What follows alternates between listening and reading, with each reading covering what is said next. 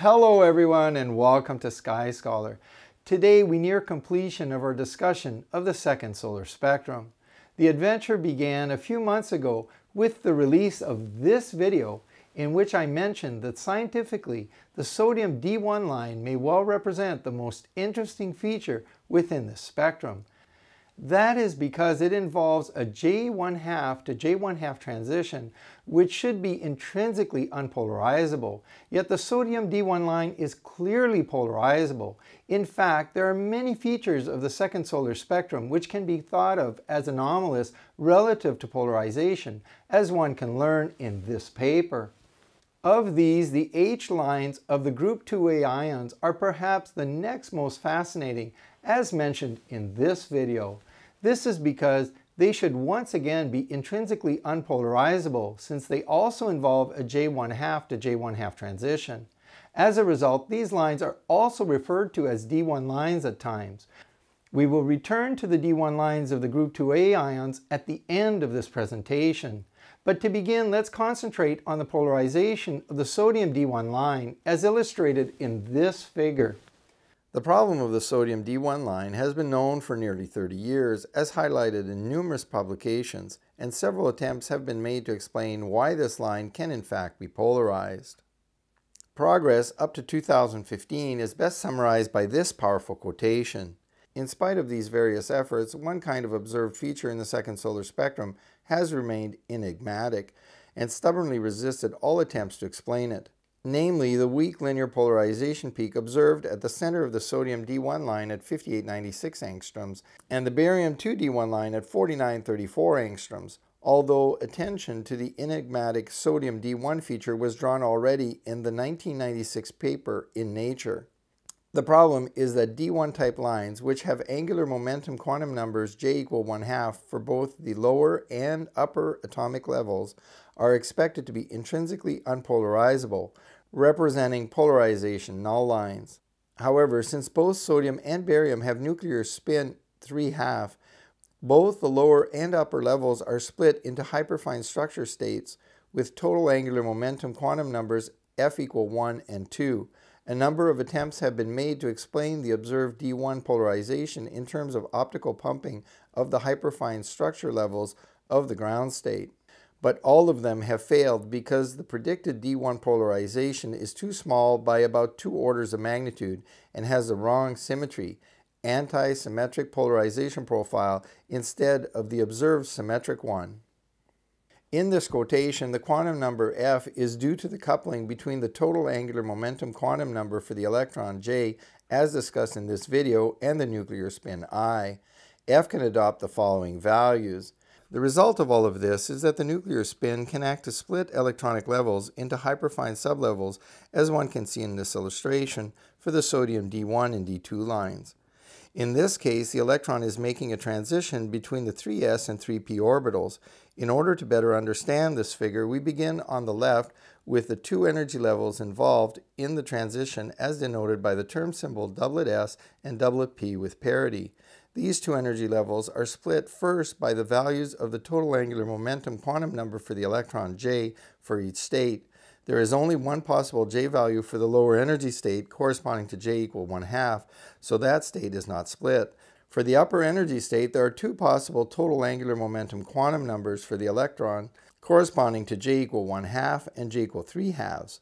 So the P term is split into 2 levels. The sodium nucleus has a spin of 3/2, so I = 3/2. That acts to further split the energy levels according to these F values, which correspond to the total angular momentum quantum number for the atom. This produces hyperfine splitting and only occurs if the nucleus has net spin. For the D1 line, transitions are occurring between total angular momentum quantum numbers for the atom of F = 1 or F = 2, which are splitting the 2 J = 1/2 levels, as can be seen here in yellow. The hyperfine transitions for the D2 line are occurring between hyperfine transitions based on a J = 1/2 lower energy state and a J = 3/2 higher energy state, as displayed in red. Scientists have tried to utilize hyperfine splitting to account for the polarization of the sodium D1 line with limited success. In order to help understand the importance of hyperfine splitting relative to the sodium D1 line, here is another quotation. These enigmatic signals could only be explained by taking the hyperfine structure of sodium into account and assuming that the lower level of D1, the ground state of sodium, has a substantial amount of atomic polarization. Because long-lived atomic levels are particularly vulnerable to the Hanle effect, the required amount of ground-level polarization is incompatible with the presence of inclined magnetic fields stronger than about 0.01 Gauss in the lower solar chromosphere, where the core of the D1 line originates. The requirement that the solar chromosphere must be practically unmagnetized conflicts with the result from observations in other spectral lines, as well as with plasma physics arguments, which instead indicate the presence of magnetic fields in the Gauss range in this key interface region of the solar atmosphere. This paper actually claims that the paradox of the sodium D1 line has been solved. In order to reach this conclusion, the authors make use of every possible degree of freedom. For instance, they utilize hyperfine splitting and anisotropic radiation pumping of the states. They also invoke magnetic fields and the associated Hanle, Zeeman, and magneto-optical effects. In addition, they examine elastic collisions and had to make use of coherent scattering and partial frequency redistribution. Use of the latter, of course, is a red flag, as I mentioned in this video.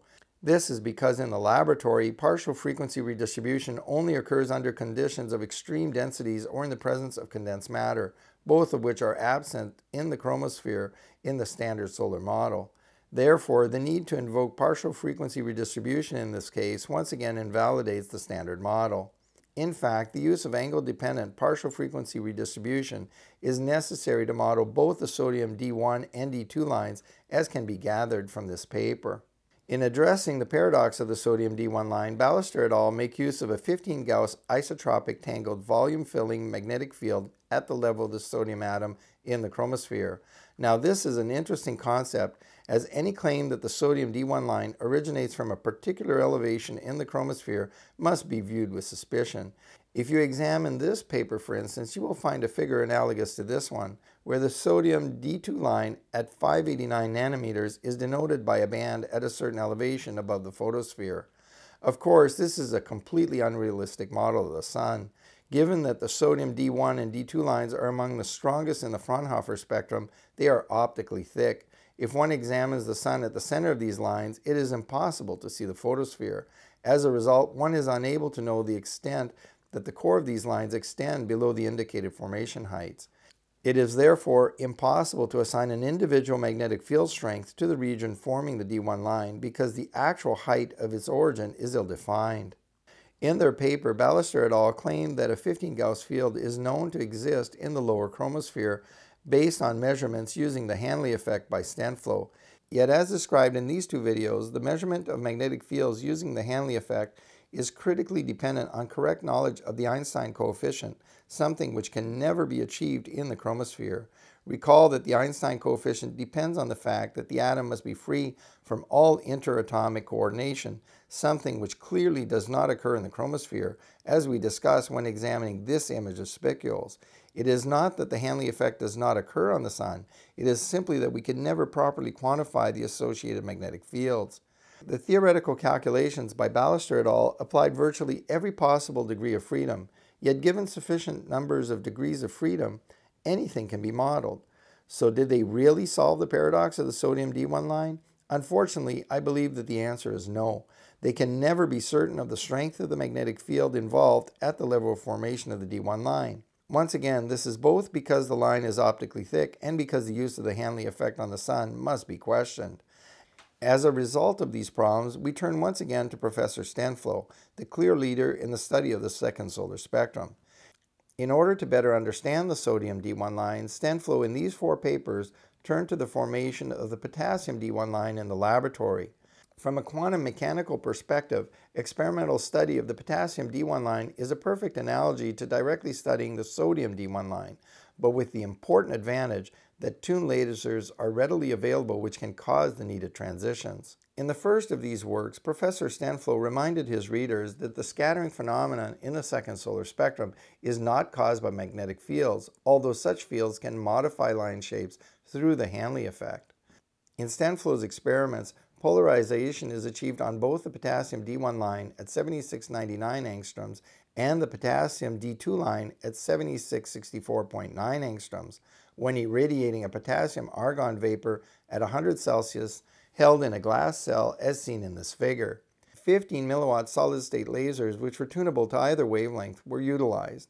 As a result, each transition could be selectively excited. The light from the lasers was passed through polarizers prior to entering the glass cell. Scattered light was monitored at 90 degrees after passing through a calibration polarizer. The experimental setup was also modified with Helmholtz coils such that magnetic fields could be applied. The Helmholtz coils could generate fields which were either parallel to the incoming polarizing beam, perpendicular to the scattering plane, or parallel to the output beam by altering the geometry of their placements. They could achieve fields of 20 to 30 Gauss depending on placement. Upon completion of these experiments, Professor Stenflo made a profound leap. He advanced that difficulties in accounting for the sodium D1 line polarization arise as a result of incompleteness in quantum physics. At the same time, he completely ignored the chemistry which could have occurred in his experiments. He wrote, "A laboratory experiment that was set up a decade ago to find out whether the D1 enigma is a problem of solar physics or quantum physics revealed that the D1 system has a rich polarization structure in situations where standard scattering theory predicts zero polarization, even when optical pumping of the M-state populations of the hyperfine split ground state is accounted for. Here we show that laboratory results can be modeled in great quantitative detail if the theory is extended to include the coherence in both the initial and final states of the scattering process.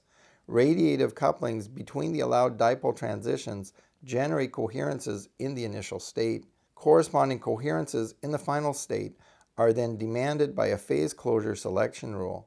The experimental results for the well-understood D2 line are used to constrain the two free parameters of the experiment, collision rate and optical depth, to suppress the need for free parameters when fitting the D1 results. The central item to note in this quotation was contained in these few lines.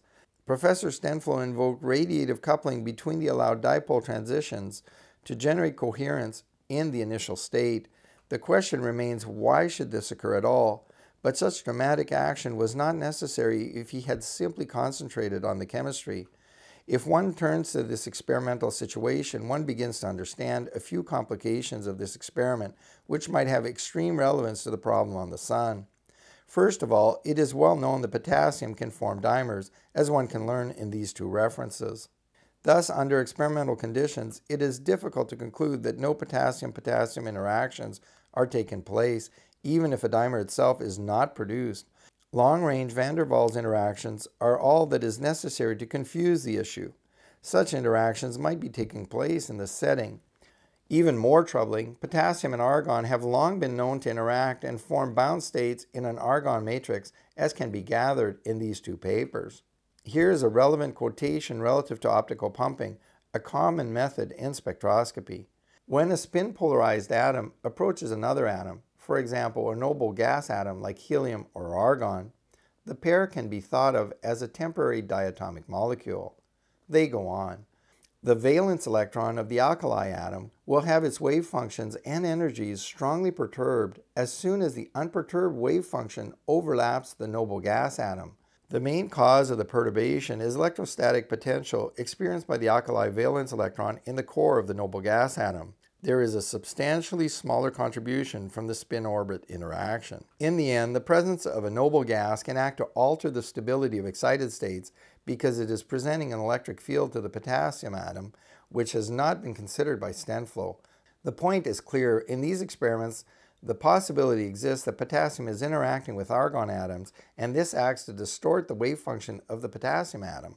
This is exactly the kind of interaction which could account for the ability to polarize the potassium D1 line in these experiments, and is something that was never considered.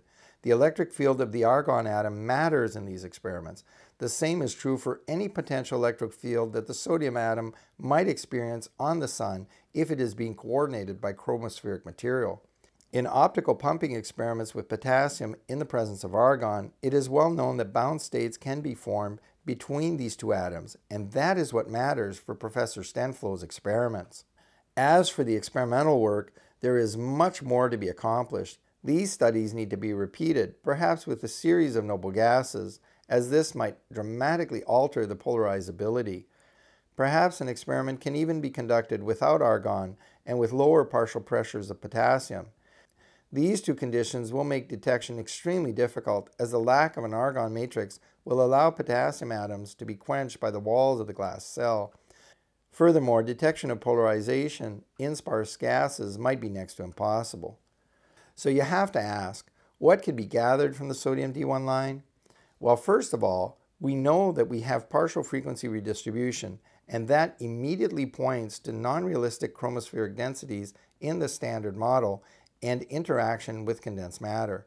That was the lesson gathered in this video when describing partial frequency redistribution at the edges of tokamak reactors. Weak coordination will end up being involved in the solution as to why the potassium D1 line is polarizable. Next, here is a brief comment relative to these transitions in the group 2A ions, which, like the sodium D1 line, should be intrinsically unpolarizable. The problem has been addressed in many papers, but here are a selected few. For the magnesium 2 and calcium 2H lines, polarization is accounted for in part by invoking quantum mechanical interference between the excited J equal 1/2 and J equal 3/2 states, as the K and H transitions are not far apart in frequency. Stenflo argues the following. When the calcium ion is radiatively excited, it does not choose between the J equal 3/2 and J equal 1/2 states, but the intermediate state is a mixed quantum state, a linear superposition of the two J states. The situation is fully analogous to the double slit experiment, in which each photon has to pass through both slits at the same time, or to the Schrödinger cat, which is a superposition of both dead and alive. This explanation, however, begins to fail for the strontium and barium 2H lines, as the frequency separating the K and H transitions become much larger, as noted in this paper. As a result, hyperfine splitting in odd isotopes of barium is used to account for the polarization. Here is the quote in that case. The polarized components in the blue and red wings of the barium 2 line are due to the odd isotopes and their hyperfine structure components, while the central polarization peak is due to the even isotopes. The authors continue. Without this small but finite splitting of the interference between the hyperfine structure levels, it is not possible to obtain a good qualitative representation of the observed profile. Does everyone see the problem with all of this? In order to account for the sodium D1 line polarization, Ballester et al. Threw everything theoretically possible at the problem, including a tangled 15 Gauss field, which they are highly unlikely to possess. Stenflo wanted to change basic quantum mechanic theory in order to account for the polarization of the sodium D1 line. Then, for the magnesium 2 and calcium 2H lines, Stenflo invoked quantum mechanical interference between J states. Finally, for the barium 2H line, hyperfine structure within odd isotopes was invoked. Astrophysics cannot account for the polarization of the sodium D1 line and the H lines of the group 2A ions using completely different approaches at their whim, especially when dealing with the chemically similar group 2A elements. They must not ignore that these atoms and ions can be coordinated within the chromosphere. Once again, solar physicists are overreaching in accounting for these problems. This is what happens when chemistry is not even considered. However, there is hope in that laboratories do exist, and perhaps a return to the potassium experiments might serve to help resolve this problem. Stenflo was on the right track in this case because he did turn to the laboratory, and that is the ultimate merit of his work. Well, that is all for now. Again, I hope that this is starting to make everyone realize that our understanding of the solar chromosphere is far from complete. So if you enjoyed the video today, promote the channel, mention the works to your friends and to your local astronomy club, support me with a like, and subscribe for more videos as we look more closely at the sun, the stars, and beyond. Comments are always welcome down below, and I'll see you soon on the next video.